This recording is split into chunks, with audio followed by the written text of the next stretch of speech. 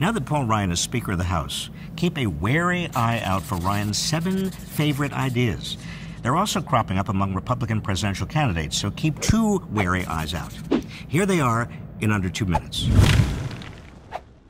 Number 1, reduce the top income tax rate to 25% from the current 39%. A terrible idea. It's a huge windfall to the rich, at a time when the rich already take home a larger share of total income than at any time since the 1920s.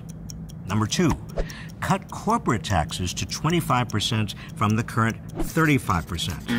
Another bad idea, a giant sop to corporations, the largest of which are already socking away $2.1 trillion in foreign tax shelters. Number 3, slash spending on domestic programs like food stamps and education for poor districts. What? Already 22% of the nation's children are in poverty. These cuts would only make things worse. Number 4, turn Medicaid and other federal programs for the poor into block grants for the states, and then let the states decide how to allocate them. In other words, give Republican state legislatures and governors slush funds to do with as they wish.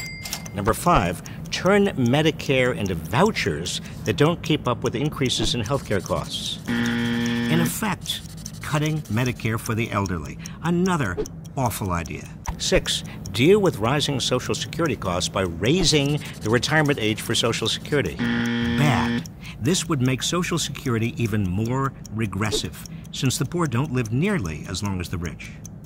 7, and finally, let the minimum wage continue to decline as inflation eats it away. Wrong again.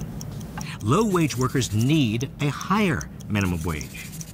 These 7 ideas will harm most Americans. Ryan is wrong.